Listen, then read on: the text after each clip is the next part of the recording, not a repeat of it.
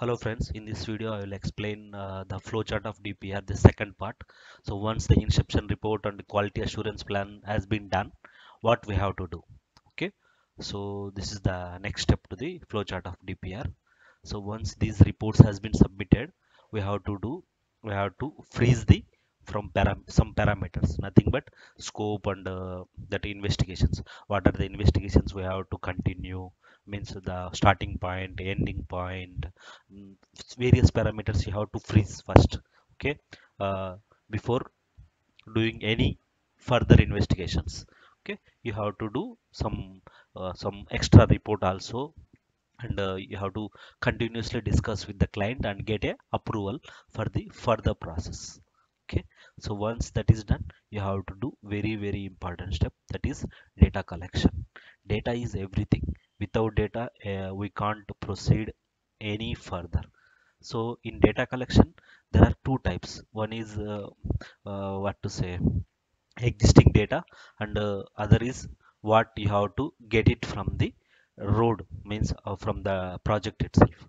So one is detailed historical data, is nothing but uh, that land plans, all those things I will show you one by one.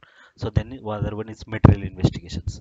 So in data collection only it will come. Material investigations mean nothing but where we will get the aggregates and cement, uh, uh, fine aggregate and sand, all those things, where we will get that material investigation also you have to do. After that, alignment option. Alignment option report is very important. So an alignment options, you have to fix the bypasses, and you have to do some site proposal also. So once the alignment options has been finalized, you can proceed for the horizontal alignment design. Okay, so we'll go to the detailed historical data. What is the detailed historical data? One is very important, topo sheets. Topo sheets are the survey of India has been done the major survey, and it includes all details, not only road. It includes the levels also, and land plans, everything. I'll show the example.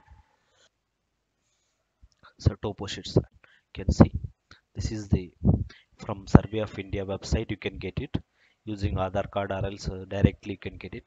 Free downloads are also available. You can see, have a look. So they have divided as zones. Rajasthan area. See, here you can find out the road details. Okay, and the levels also, and the main power line, telegraphic, everything. So many details are there. This will be useful for the some HFL data. If not available from the concerned department, you can find out it from the here, and you can find out the villages name also. Suppose some, so many details will be there. Okay, this is just a free downloaded version. If you get collected from the Survey of India with some cost, you will get more other details also. So this is the topo sheets. After that, what you have to do, town planning. Okay, see, if you are doing a town project, so you have to collect the town plan maps also. So this is also very important. Okay, next, land plans, one of the major uh, thing in a road project, land acquisition. Without land acquisition we can't process the construction. So for to get to prepare a land acquisition plans, we need revenue maps. In revenue maps we have to digitize. I already prepared a video on that, how to do that, how to prepare a land acquisition schedules. Okay, you can have a look like this,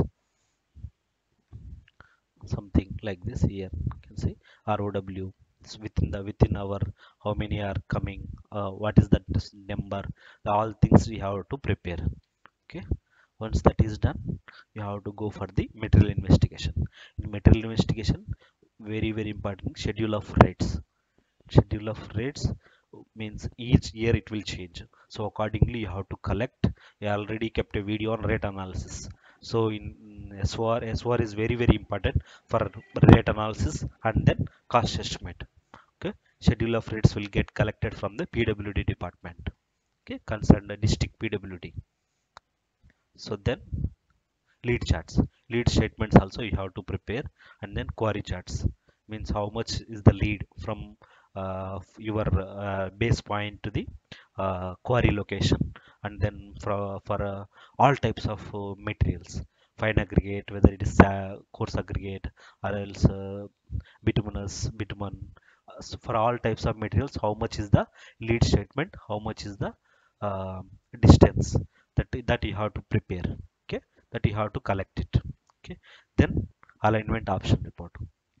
In alignment option report, what you have to do, you have to submit options, you have to prepare. Suppose if this is the alignment, existing alignment, and you have to provide options, bypass options one by one. Left is how much length, if you go on the right, how much it will cost.